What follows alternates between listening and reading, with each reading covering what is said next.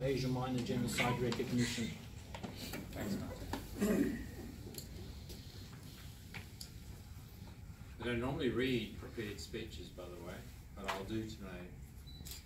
I'd like to start by introducing myself to those whom I haven't had the pleasure of meeting.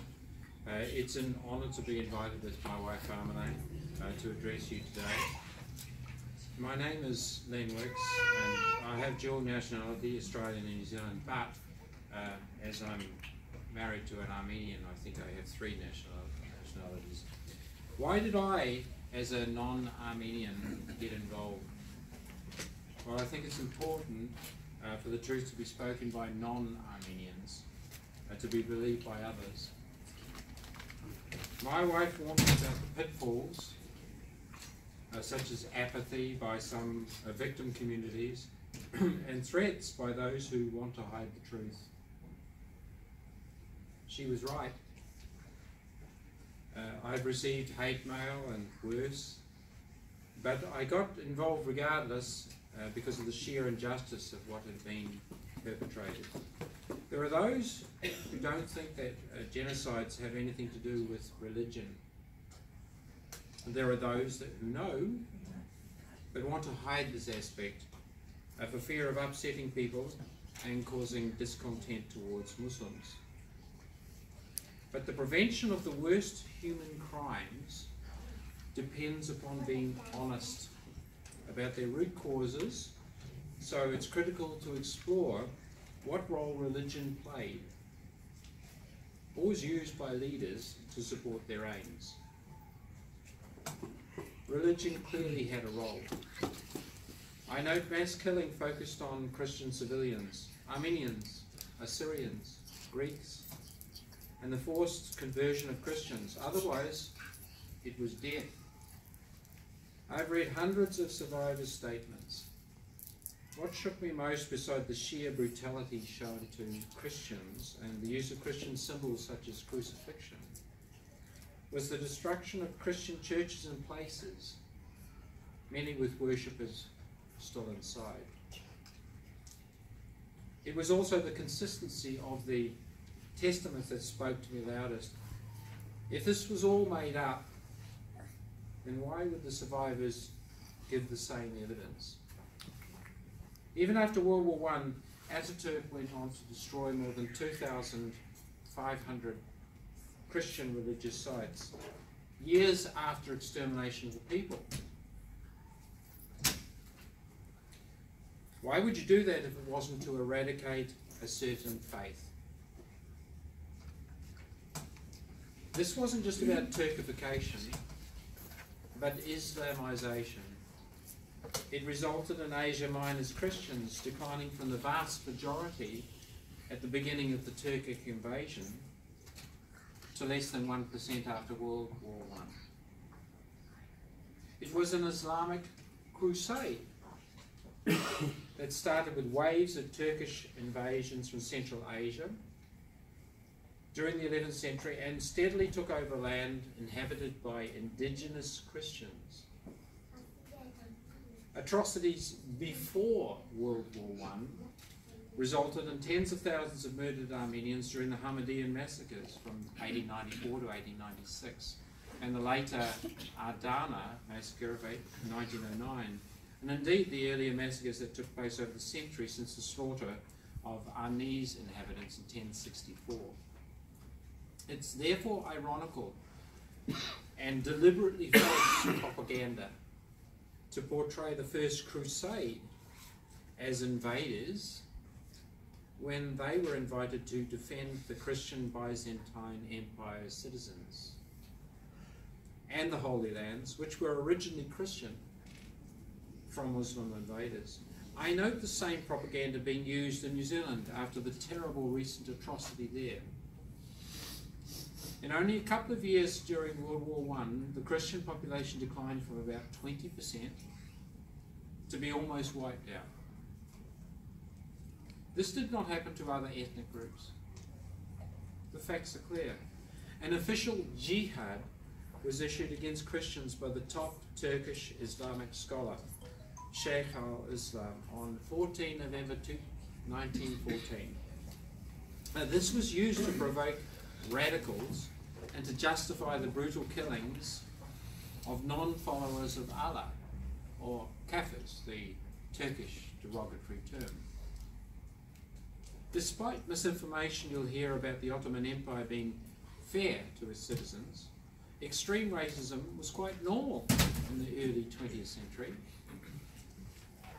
Armenians and other non-Muslims were treated like second-class citizens, by law as dhimmis, despite being the original indigenous people.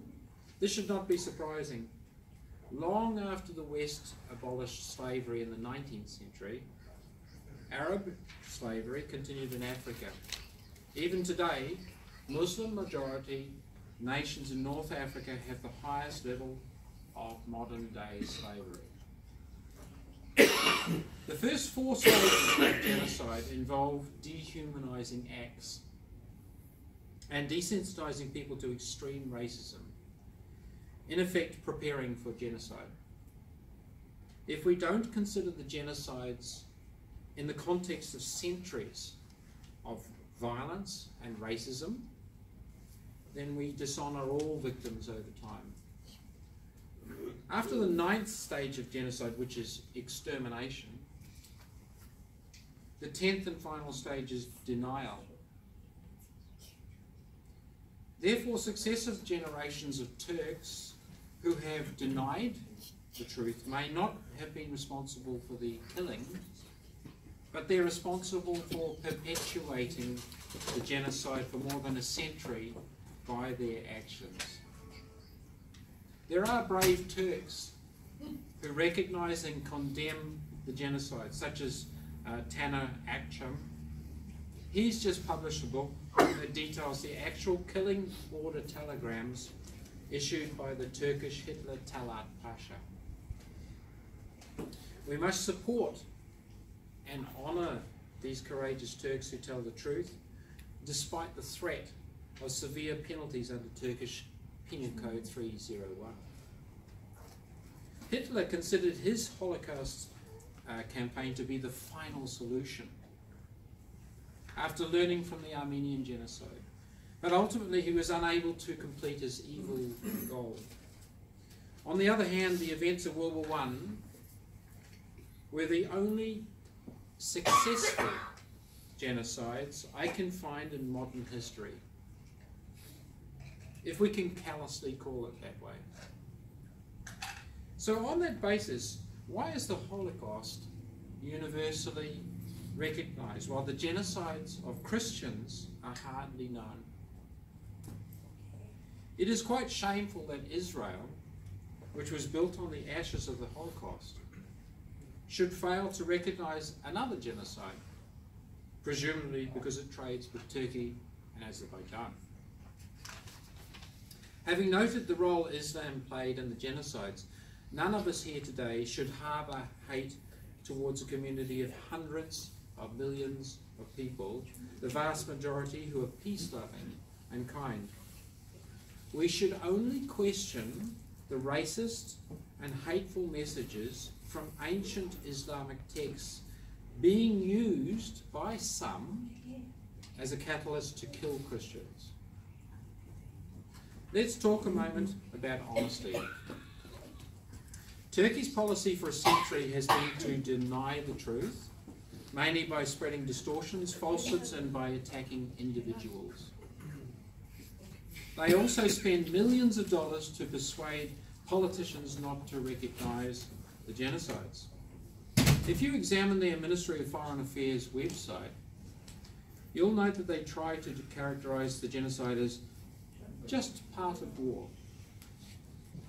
despite the fact that the killings of unarmed civilians took place far from the battlefields, using gruesome methods like that of IS today, and 3 times the number of civilians were killed compared to all the Ottoman army's battle casualties. They also callously tried to diminish the loss of so many by trying to argue about the number of victims, as if it matters whether 1 million, 1.5 million, or more Armenians were killed.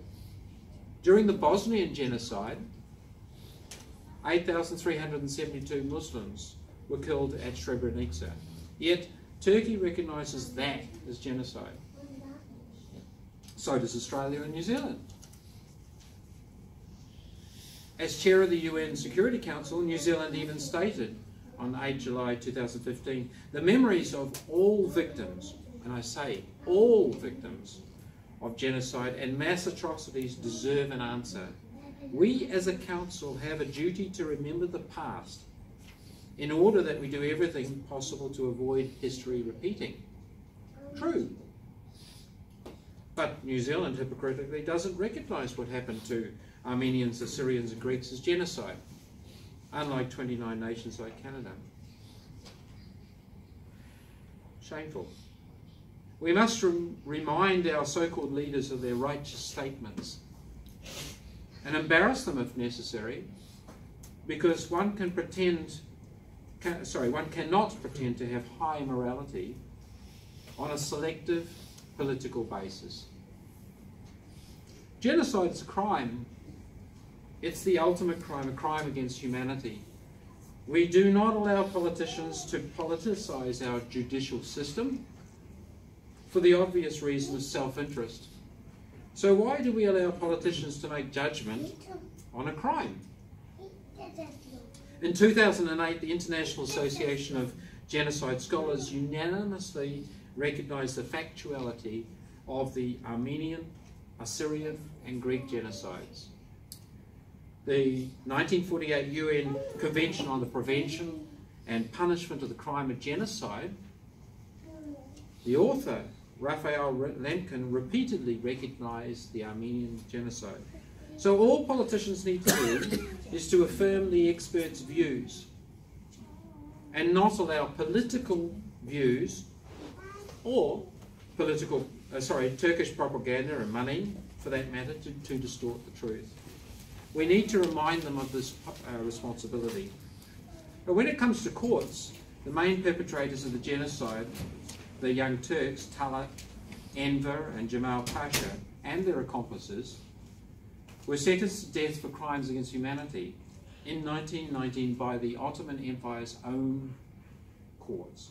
Thus, it's deeply troubling how the successor state Turkey could ignore its own judiciary's judgment. If this was just a matter of deportation, as the Turks would have us believe, then after the war, the innocent survivors of murder in the villages and death marches would be allowed to return after the judgment of the Ottoman courts, right? If it was a matter of moving civilians away from the conflict zones and simply a matter of collateral damage caused by war, as the Turkish Ministry of Foreign Affairs would try and have us believe, then the property stolen by the state would be returned after World War I, right? One of the most bizarre arguments I came across from Turkey was this. The World War I era genocides took place before the 1948 UN Genocide Convention, so they cannot be a genocide. Well, this would mean that the World War II Holocaust is also not a genocide, which is of course complete nonsense. The convention's there to prevent and punish perpetrators of genocide from 1948. But this does not mean that the term genocide cannot be used to describe events before this. Further, consider what the Turks called abandoned property in their temporary law of expropriation and confiscation in 1915. This reinforced the earlier 29 May 1915 deportation law, which required so-called deported persons to not sell assets, but instead submit a list of assets to the local authorities. Not only was this thoroughly and ruthlessly planned by the state, the very definition of a genocide, but it was a profitable venture. 5 million Turkish gold pounds of Armenian looted blood money were transferred to the state treasury in Constantinople between 1915 and 1916, and then to the German Reichsbank in 1916, Thus, the destruction of Western Armenia helped pay for the war weapons used by the Ottoman Empire, and enriching German weapons manufacturers like the Mauser Company. The Germans also allowed some of the perpetrators like Dr. Nazem Bey and Talat Pasha to flee there after World War I with some of the blood money. There was even more immorality, and this time not just by the Ottoman Empire's allies. Instead of returning the Armenian wealth, when Great Britain and France found the Reichsbank blood money in 1918, they transferred it to the United States via JP Morgan Bank in Paris to New York for US Treasury bonds. Thus, the ethical West laundered money stolen from a murdered minority. Where are the recriminations from this hideous act of betrayal by so-called civilized nations? After the war, the Turkish government even attempted to receive payments from the very people it had killed from a US insurance company, with the argument that there were no identifiable heirs to the policyholders. Fortunately, this evil act did not succeed. The irony of the major airbase at Incirlik in southeast Turkey being built on land partly stolen from Armenians is not enough. The United States spends many millions of dollars annually to support the strategic airbase, and Turkey then threatens to halt access to the airbase if the United States recognises the genocides. Speaking of threats, our cowardly politicians in Australia and New Zealand have known about the genocides for years, yet are swayed by Turkish threats to ban them if they recognise the truth. Our Anzacs witnessed these atrocities and even fought side by side with Armenians during the 1918 Battle of Baku against Turks. As part of the Duns's Force campaign, Anzacs died protecting Christians from Turks and Kurds, yet there is no mention of this in the Australian War Museum when I last visited. Maybe these events don't fit with the narrative of Anzac, viewed just through the military lens. Are we forbidden to mention civilian losses?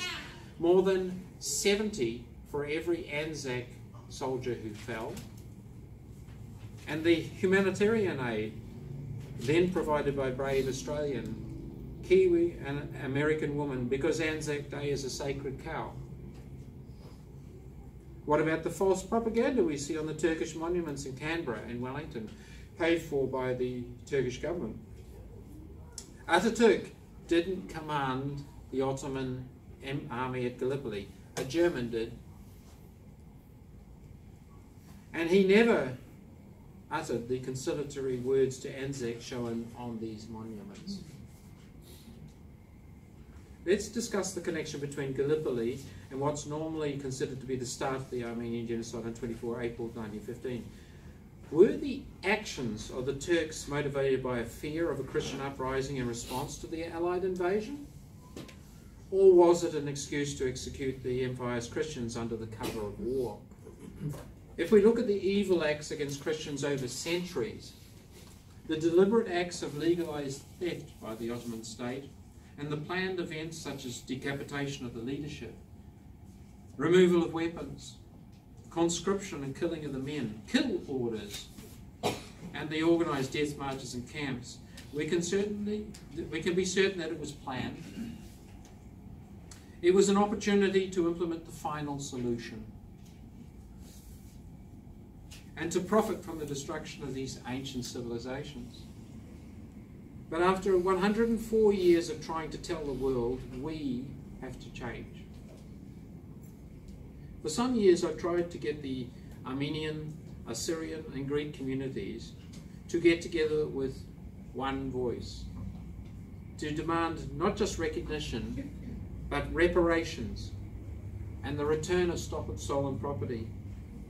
To my great surprise, all I received was either no response or a first response with no follow-up. I noted that inside both the Armenian and Greek communities there were deep divisions and political alliances, colours. It is ridiculous to me as a non-Armenian that something as important as the destruction of an entire civilization is left unrecognized because we cannot speak with one voice. More recently, I tried to get the communities to develop a single pressure group to represent all three communities, hundreds of thousands across Australia and New Zealand, so individuals do not have to manage the Turkish response. My vision was for the youth, our beautiful youth, to design a common brand that resonated with us and represented our voice to politicians and the wider community alike. I suggested that we use the name Justice, Justice, Justice in the three languages. Atarutun, Kenutha, Dikayosi. I'm sorry if I mispronounced that. I made no real progress despite offering to help fund the initial effort to create a common, recognizable name like this. No one argued with the need for recognition, but if we cannot come together for something as simple as forming a cohesive group, then the ancestors of the perpetrators have won. We need to be motivated. How is it possible for an entire Indigenous community's extermination to be relatively unknown to the average Australian and Kiwi when we were involved? How is it possible that we commemorate an Anzac Day with little or no recognition of the consequences of the invasion to the Ottoman Empire's Christian peoples? You'll not hear anything tomorrow. Who mentions the tens of thousands of Greek villagers killed as a result of their so-called deportation from the Gallipoli Peninsula before the invasion? How is it possible for our war museums to not mention the connection with the genocide of Christians? Or for the Turks to place monuments with falsehoods in our capitals? How is it possible for New Zealand to demand that Russia recognise Srebrenica and then turn a blind eye to the horror that its own Anzacs witnessed in World War I? We should be ashamed. It is only possible because we allow it to happen with our lack of rage. Setting aside all our divisions and distractions in our modern world. We need to be organised with no disrespect intended. It is not a matter for a particular community's group, such as the ANC, the Dashnaks, or even the churches. It is a matter of forming a common group across all three communities, so we are strong together. We must not be afraid to talk about the role religion played in the genocides. After all, the Pope has stressed that even today, Christians are under threat throughout the lands where Christianity was born. And this threat is being perpetrated, wrongly or rightly, in the name of Islam. The group must focus not just on recognition, but reparations and restoration. We must embarrass Germany, France, the UK and the United States for their role in laundering blood money to require the return of that resource. We must demand that entities such as Mauser recognise their role and help the affected communities even heal, even now. We must demand that our governments ensure our war museums and Turkish monuments in our nations portray the truth, not propaganda. We must also demand that Israel recognises the genocides by understanding the Holocaust connection. I'm ashamed that the Queensland Premier doesn't have the courtesy to reply to letters about the genocides. But can she ignore us all if we demand the truth be told? We have to educate the public around the world about the connection between the long history of persecution of Christians in what is now Turkey, Gallipoli, and the genocides. Why must we demand this? I hear ordinary Australians and New Zealanders asking what the point of this effort is when it happened so long ago. Because Anzac history and the essence of our nationhood was based on standing up for what is right and fighting tyranny. because the worst consequences of Islamic radicalisation still happen today. Sadly, only a few days ago in Sri Lanka, 103 Christians died in a church not far from where Armene and I were married. We need to discuss the truth today so people can come together in peace, not least in Turkey, where some 20% of people have Armenian blood. But many cannot speak about this in the current environment of fear and racism. We need to help Turkey heal so Turks can finally lift the weight of this crime from their shoulders, just as Germans did by recognition and reparations to the Holocaust victims. Turkey must rebuild the cultural heritage of Asia Minor. We need to convince Turks that this is a positive step for their nation and their people, which will celebrate the vibrancy of the indigenous tribes who used to live there, rather than hide it, and this must surely be good for tourism. We need to encourage peace and trade with Armenia, and to help us rebuild Armenia into a modern nation after years of illegal blockades of a landlocked nation by Turkey and Azerbaijan. Just as we're doing with our Adopt a Village program, which is endorsed by Premier Gladys Berejiklian and the Armenian Church. I have a dream that I talked about in my novel, that of a courageous Turkish leader who came to Armenia to apologize for the genocides, and who offered access to Ararat as a small symbol of compensation for what happened to the Armenian people. In my vision, the Christian peoples forgave the Turks, as they are bound to do if things are made right. I hope that together we can make that dream come true. Now, I know that was very long, but I'd just like to read a very short poem, if you don't mind. Thank you. I wrote this a few years ago because I became a little cross at the lack of recognition, so it comes from here. And it's called On Anzac Day We Stand and Think. On windswept hills the Turks await, among sweet thyme and bush ablaze. From distant lands men know their fate, from ships they stare to hell amaze. They stood for right against our foes, to fight the Turks Great Britain called, an empire dying its final throes, killing its people, the world appalled. Christian soldiers forced to fight, for the Ottoman threat to rear, for the Pasha using might against Armenians full of fear. On Anzac Day we stand and think, why fight here now, this blood-stained code?